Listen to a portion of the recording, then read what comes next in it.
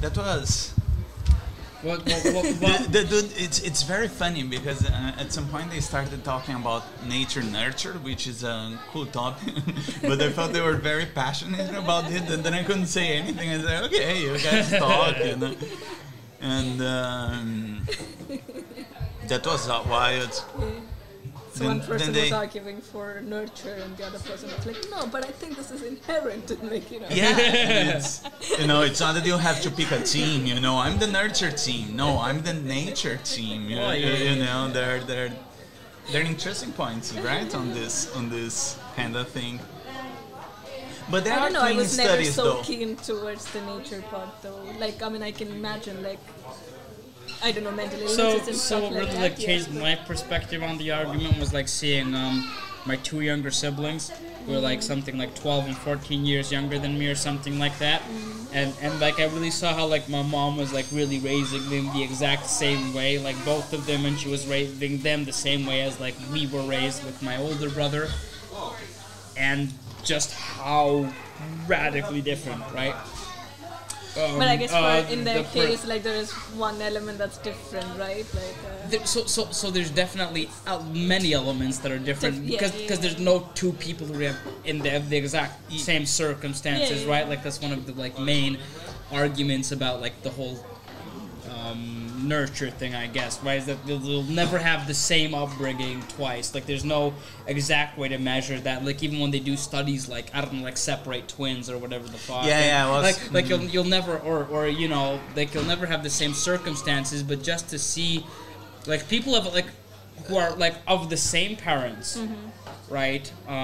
Grow up in a like the same household, under the same guiding principles of parenting, and have so wildly different reactions to things, and wildly different personalities, and wildly different reactions to the same cartoons, to the same songs, to the same whatever. And this is a field of studies. It's called twin studies, and so they have this huge database, I think in Scandinavia, in Sweden or something like that, and then they check, but then they focus on specific things, for example, alcoholism, you know, depression, and then they check, for example, children who are raised together but they are adopted, or like identical twins raised in different families. And so they have this, all these comparisons. Okay, so you have like identical twins, so they are genetically the same, and how likely is that they will develop alcoholism, even though they are being raised in different families? And then they kind of check the likelihood of that, and then depending on the trait, it's very genetically strongly driven, but other traits are not. So there are things that are more or less. That was my perception, right? That there's like a lot of things that are like very basic and go so far deep that like that.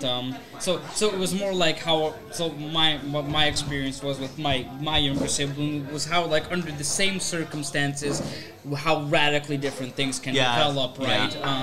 Even with like when you're talking about people of like a similar genetic, of course, like one of them is like a girl, the other's a boy, so that might also, you know, like, so there's like lots of factors in the thing, but it's just that like some things really are like somewhat like set in stone when you're born.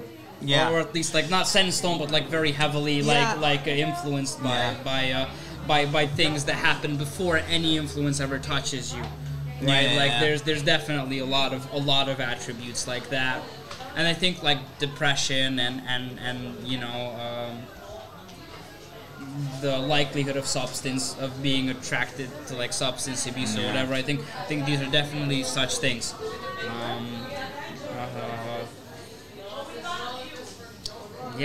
Did you want to say it goes something? deep. No, I was gonna say like, so how I look at it is like, you know, we don't even have to go about like any meta level, you know, explanation as to why experiences of two people, you know, are drastically different. Like it's even very physical. No two people have the same visual information about the same fucking object, right? Like you can really have like very different depending on like your perspective definitely changes depending on how tall you are, how short you are. I was going to say the exact same thing. Yeah, so like, I tell people that I'm like a hardwired. short guy, so like I spend most of my time looking up at fucking people, and there's no way that doesn't influence, right? Like No, like my absolutely. perception of self, my perception of the world,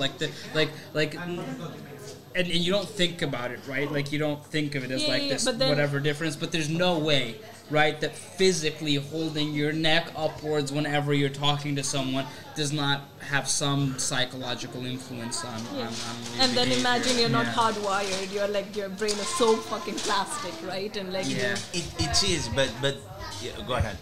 No. So it's like, so definitely there is like, inherent traits you can have. I'm not denying that part of it. Yeah. Of course there is, and like, it's just for me, it's like learn, like you keep learning, and that's the whole point, right? Totally. But that's why I think this opposition, nature, nurture. Yeah, you don't need to pick a position for sure. You don't make them in opposition. For example, humans have language. Mm-hmm. And there's a huge diversity, like a lot of language in the world and so on. And but the whole point is that humans have language. Non-human primates do not have language. Mm-hmm. And then okay, there is something that happened in the evolution of humans that allowed us to develop this form of communication that's very sophisticated. So and we all share. All human beings share that. That kind of minimum engineering that allows us to produce a diversity of language. And of course you learn, and then you're a baby. Then if you were born in Japan, you're gonna learn Japanese. And why? Not because it's in your genes. It's because the community speaks Japanese. So it's not about picking a side, but of course, if you were a chimpanzee being born in Japan, you're not gonna learn Japanese because you don't have the basic engineering. So even like primates can they have a concept of language. Like you can't teach primates to communicate in like sign language, or at least in some primitive form. What primates will never do is they'll never like ask a question. They don't have theory of mind.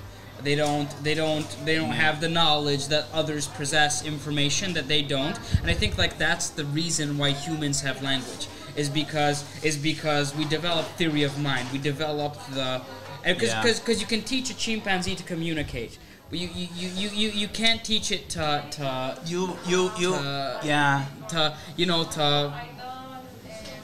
they have that type of communication where you can't get it to try to extract information from someone else, because it doesn't have that concept. And I think it's like that concept that develops first.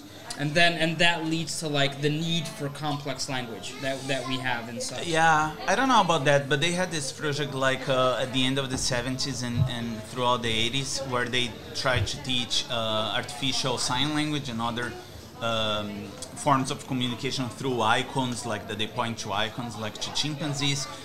And even if you compare with babies, like there's a dramatic difference between the kind of use that they make of those signs and the kind of linguistic communication that a baby starts to learn. So, for example, chimpanzees would mainly use that form of communication to get rewards, and so they use a sign that they learn. With this I can get an apple. But when a baby points at something and says the name airplane, they don't want the airplane. The airplane's just there. They want to get information about that airplane. So chimpanzees never use communication again, right? Like it's like theory of mind. I think it's a very crucial point. No. I mean, there's a debate whether then which one is the one allowing the other. Like some people will say, well, you need the development of language to have theory of mind. Others will say, no, you need theory of mind to have language. I don't know about that, but it's. Well, I mean, on that debate, I'm actually more on the side of I think language is a product, not a cause. I think language is more of a product of our cognitive capabilities, and not I think our cognitive capabilities come first. That's just like my intuition on the topic. And I think this because of like first of all like the variety in languages that developed, and the variety in the way of communication that developed, and especially if you look at like some like ethnic languages, right, that use like completely different noise systems or whatever, which to me would say that there was something that happened before, right, that caused the need for language rather than language coming first, because I think then we'd see more commonality in the languages that we speak, which we don't. Like the languages we speak vary so much, but the things we talk about are very common, right? And that's why I think like as a musician, like that's why I think like music is such a like connecting thing, because it goes back to something like very, very primal and very whatever, and even like here in Hungary, you know, like people love to listen to music that they don't understand, like the words they're saying, but they know what it's about, right? Like you know what the music is about, even if you don't understand the words, because the emotion comes through. And I think that like most of our like we have a sort of cognitive language that is very universal, other than our spoken language, which is very specific to yeah. So that's just like my intuition on the subject, but like I'm not a cognitive scientist, so like I could not like back this up, but that's just what I feel based on my experience, like connecting with people. I won't enter this debate. I just brought this up because there was a discussion about nature and nurture, and this just shows that you need some machinery, whatever it is, that enables you to acquire something that's called language. And obviously language has a huge diversity in the world, all the language in the world, and they can be as different as Hungarian and and Portuguese. Like there is a huge gap there, but obviously humans learn that, chimpanzees don't. Whether this theory of mind or some other machinery, doesn't matter, but the whole point is that then, like, it's just not only nurture or only nature. You need both. And the question for cognitive science is to understand what is this machinery that's allowing this diversity to happen. Yeah, but like, I want to ask a question. Like, you guys as like cognitive scientists, do you think that like there's a point where like language is like a limiting factor? Because like, there's obviously like a point, right, in like our human development where our entire cognition, like entire like conscious thought, all happens in language, and at that point, you can only you can't have more complex thoughts than your language allows. But there are definitely studies on it. I forgot the precise. I don't know if you know. Like it was in some northern countries, like they live in igloos, so they have very different terms for certain things that we don't have, and they conceptualize these things very differently from us, right? Because I mean, I guess like and again, like I think that's a whole lot of another debate about like language shapes thought. Shaping. Because I think for a lot of time, like people's thought was like and I think this also comes from like so I think a lot of this like concept also comes from like the late 1800s, from the English sort of academy, when it was like, I don't know, like the superiority of language, right? Where people are like, oh, our language is superior. And therefore we think, like I think a lot of like myths about this come from that period of time when people were like said, oh, our language is superior, our language can express more, our language has more words than your language, right? Like the English language on paper has the most words of any language, and this was also used to like justify the fact that in a way like superiority. Right, this is something that people use to justify why it's okay that we're ruling 3/4 of the world. And I think now it's kind of turning around where people, instead of seeing like language as the ultimate like developer of the mind, the ultimate expressive tool, people are also kind of looking at it as like a limit, right? Where you can't intellectualize. You can't think of something you can't express in words because words that start to limit like what you can feel. And if you don't have words for something that you think, then you won't even be able to express it. You won't even be able to. I'm skeptical about that. And I think that even this. So So what you're saying, I think, is a bit different. It's like, for example, I remember this study from this group in Netherlands, Max Planck, and then they would see, for example, you have some societies, I think, in Oceania, like where they do not have the terms left and right, so they use specifically terms like absolute, terms like north, coordinators. And then they would have this experiment where you take one individual, he's in a room, and then you take him to another room that's completely identical. And the whole thing is that identical, but if you have a sense of north-south, you would see that the room is flipped. But if you're just following left and right, you don't notice that actually you are in a different room. So the individual was in one room, then he was like his eyes were folded. Folded, is that the word? Blindfolded. Yeah. And then he was taken to the other room, and then individuals from that use north and south, they could detect, well, I'm in a different room. And individuals from our society, they would not notice, because from a left to right perspective, it's like, it's identical. So you have that kind of thing. But the language shapes your perception on the world, to some extent. I don't think, you have like 1984, then there was this idea that you have the regime that's deleting words from the vocabulary, because then they couldn't think against the regime, for example. And this was pretty much based on this idea that the language is going to shape absolutely how you think about the world. And it's not so dramatic as that, but there's definitely an influence. It might have an influence. I mean, regardless of like where you are in the world, like you do see this where every political system right in the world uses language to shape things to their benefit, and I agree. It's not like an absolute fact where it won't like complete dominate everything, but it does work, right? Renaming things. That's why renaming things is so popular. Renaming public areas, renaming. Plus the whole discussion on political correctness, I guess, is based. It's more like a reverse engineering that we're doing, right? It's like why is there a need to be politically correct is to eventually shape your thought differently. It's like, okay, you keep using it, people are not used to it, but then bring it into your language, so we start normalizing this, right?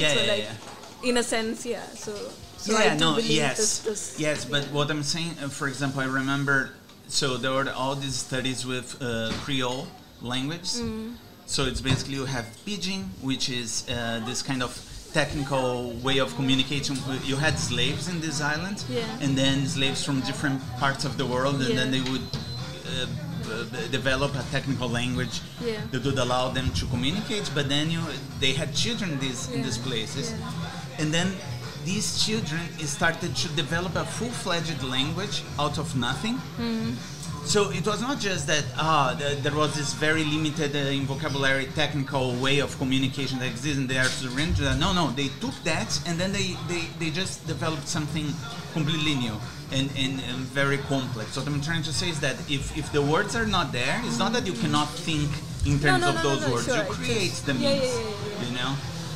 Sure. I guess it's just to say that it can limit in certain parts. No, I agree. Like in the sense that, I mean, language is full of ideology, right? And so like one story that was like really